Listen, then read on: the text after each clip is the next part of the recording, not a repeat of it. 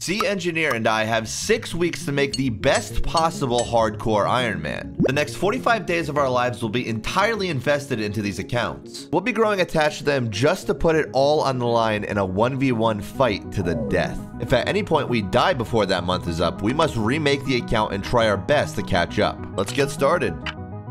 We want to get into C Engineer's head right away and win this thing, so I decided to name myself Winning POV. Turns out he also had a similar idea to me. There's going to be a lot of risk that I'm going to take on this account so I can ensure that I get an edge over C Engineer. And the time to start risking this account is right now, so I'm going to get myself some starting food, jugs of wine, which heal 11 HP. They also come at a dirt cheap cost of 1 GP each. I'm curious if getting the 10k from the Stronghold of Security is also nostalgic for other people, because this is just something that's like burned into my memory from when I was young. This blue wizard has a nice little upgrade since it only costs about 2 GP and it gives me some okay bonuses. We don't really need all that many runes to start with. I think only about 500 mind runes. We're gonna get ourselves a staff of air and we still have 4.7k left over, so we could buy ourselves a few more runes. I basically just spent every last GP that I have in the hopes that this training method that I'm gonna do is gonna be sustainable for the amount of GP I get from it. Despite the fact that it is very risky, we're gonna be killing lava dragons since we can get a bunch of beginning prayer levels, we can get a bunch of different beginning magic levels, and if we're lucky, we can get some decent drops that we can sell for some good GP. No way, dude. Already? Already somebody was there? Like, I know I'm in level 42 wilderness, so I gotta be on alert, but like, who actually still PKs in Lava Dragon Isle, man? There's like nothing you can get here.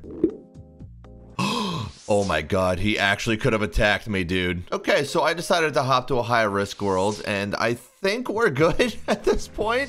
I just hope nobody comes here, man. I've had to waste 2 dragon kills. I'm gonna go ahead and get a looting bag. I'm gonna get myself some bones, and just for the hell of it, I'm gonna get myself a rune item that's gonna go for a decent amount of alch value. I mean, to get that, you need to box the lava dragon for the final hit. No, you don't. See? Oh no! Damn. I'm so jealous.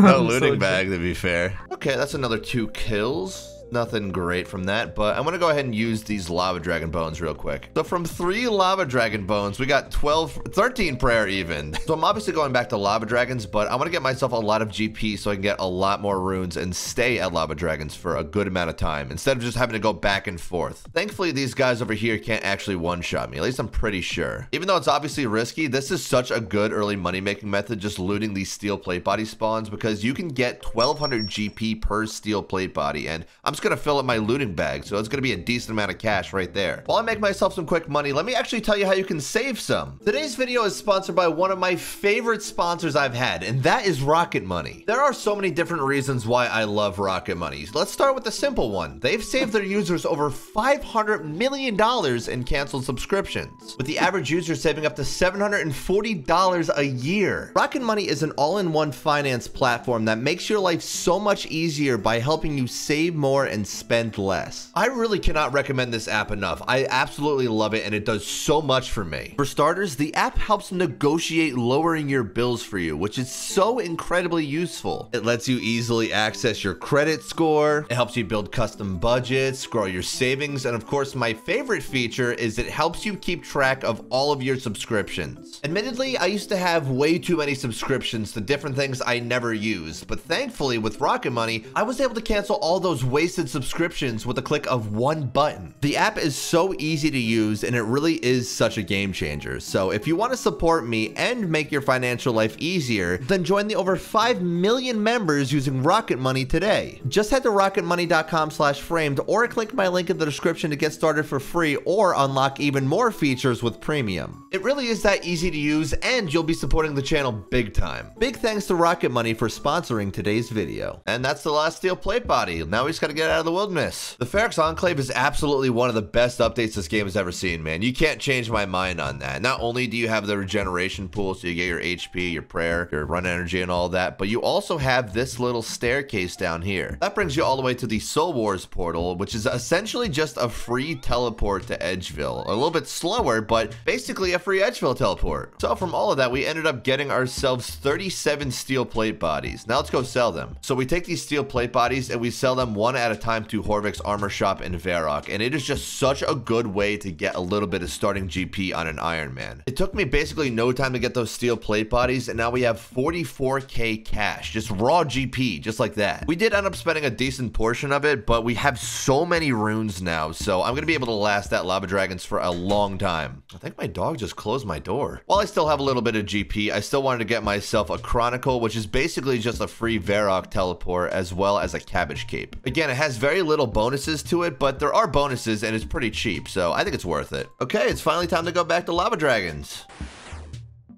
Dude, oh, oh my gosh. Like, I don't want to really log out, man. Look how close I am. I have to.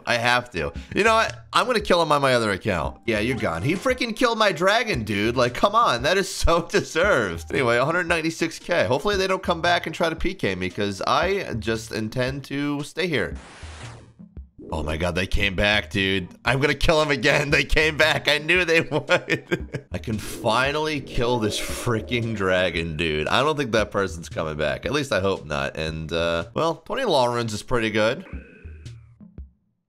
Yes, dude. I can actually sell the freaking other rune axe. That's so nice. I think it's about time that I head out. I'm gonna kill maybe like a few more dragons, but there's so many different PKers here. Plus, I got 33 magic and 21 HP from this, so I'm happy with the progress I've made, and I'm gonna get some decent prayer levels from it too. This guy can't actually attack me, but I hope he doesn't have a friend who does. So I ended up with about 9 lava dragon bones, and I'm gonna get like 20 something prayer from it, I think. Okay, I'm pretty happy with that. 23 prayers. So while I run away, I do want to point out I did get myself 80 law runes, plus in the looting bag, I mean, I don't have much at all, to be honest, but like, it's still pretty good. I'm pretty happy with how Lava Dragons went. Well, while I'm still in the wilderness, I want to get myself a few more steel plate bodies, because this cash is just too good not to go for.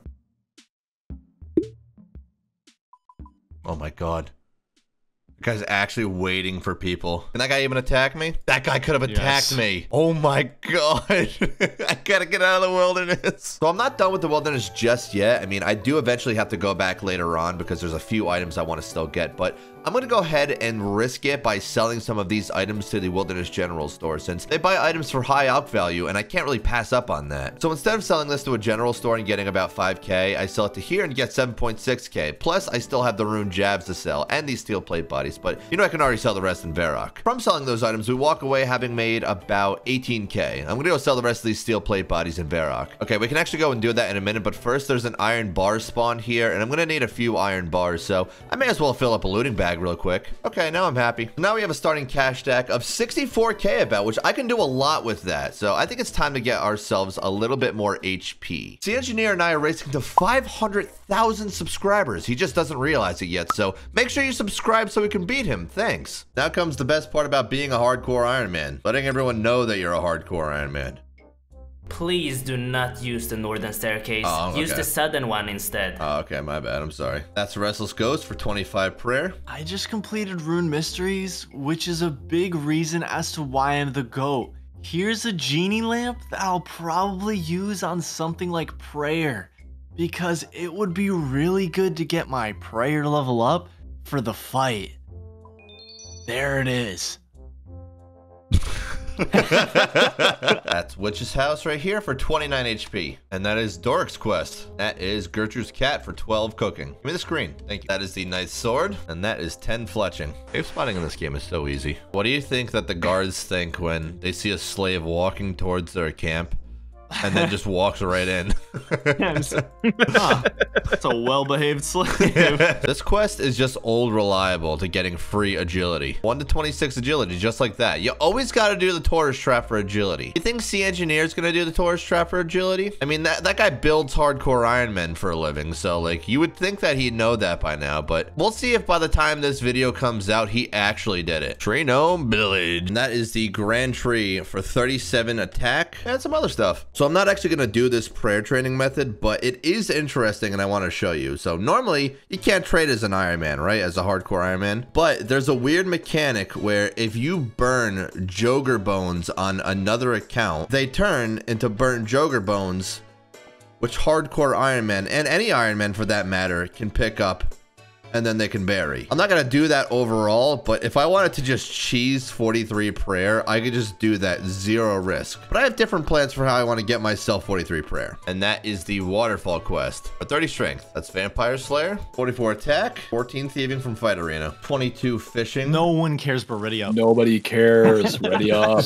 22 fishing. You're Who are making a you clip for And I needed 10 trout for Death Plateau. So now I can actually do that. That is Death Plateau. It's not much, but these climbing boots are probably going to be my best in slot melee boots for a while. It's time to go for a Rune Scimitar, which is about a 1 in 50 drop from these Zamorak warriors. But last time I was here, it took me about like 160 KCs. So I'm hoping I don't have that luck again. Oh no, this happened last time. The Adamant Longsword is the same drop rate as the Rune Scimitar, so it's basically you either get this or the Rune Scimitar, and I got like 4 of them last time, so I'm really hoping that doesn't happen on this account. Yeah, I've spent about like 2-3 hours doing this so far, and I just haven't gotten the drop, so I'm taking a break. I'm gonna go do something else. That is Merlin's Crystal, and that is Holy Grail for 31 defense and 33 prayer. So I wanted to try out Pest Control because it's supposed to be pretty good prayer experience for Iron Man, at least that's what I heard. But apparently I heard wrong because I only get 18 XP per point. That's some ass. I'm not doing this. It's really bad. Well, thankfully I have a backup prayer method, but I need to get myself a little bit more GP first. So I'm gonna go get some more steel plate bodies. All right, let's get the hell out of here. And now we've got ourselves a 94k cash stack. Some people can probably put 2 and 2 together for what I'm doing for my prayer method, but I needed to come to the mage bank since I need to get myself a few different types of runes. Got ourselves some natures and we got ourselves some body runes. Just wanted to stop by and get myself some free best in slot prayer robes. That is X marks the spot, so now we can get to Zaya. And for the last piece of the puzzle, we just needed to get ourselves a few soul runes here, which are ridiculously expensive, by the way. So I just want to try out this prayer method where I use the Arceus spellbook on the Ensouled Giant heads that I can get from these guys. Every Ensouled Giant head is 650 prayer experience, so I can actually shoot up to 43 prayer pretty quickly if I get decent luck on these guys. I am unfortunately very quickly realizing that this method might not be all that viable. I mean, to get my first Ensouled Giant head, I just had to go through about 700 mind runes, so I think I'm gonna have to go to plan C. So for the record, I think I would have needed about 47 more Ensouled Giants heads, but in the middle of all of this, I realized, as you can see right now,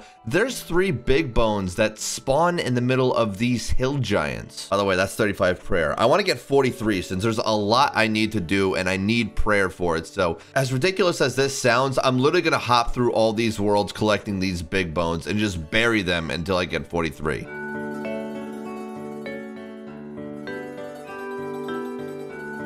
The bone burying journey is going good so far. We just got 40 prayer. So we have protect from range. We only got 3 levels left to go. And yeah, this has taken an extremely long time, but it's absolutely worth it. Okay, so we've successfully buried our way to 42 prayer, a little bit off of 43, but I did get a few Ensouled Giants heads before I ended up going to this method. So we can actually finish off 43 prayer with that method. Can you believe that I killed 165 of them and I only got 4? They're like a 1 in 25 drop. That's really not the best luck at all, but regardless, it's okay because we can finish off our prayer with it. There we go, 43 prayer, man. We might return to this prayer training method later, but we have protect from melee. There's so much we can do now. I'm looking forward to it. That's Client of Korend. Don't mind me. I just need like a couple strange fruits so I can do the Monkey Madness part where you just need to run a lot. Okay, that should be good. Oh, you're asking what I contributed to taking down the jungle demon?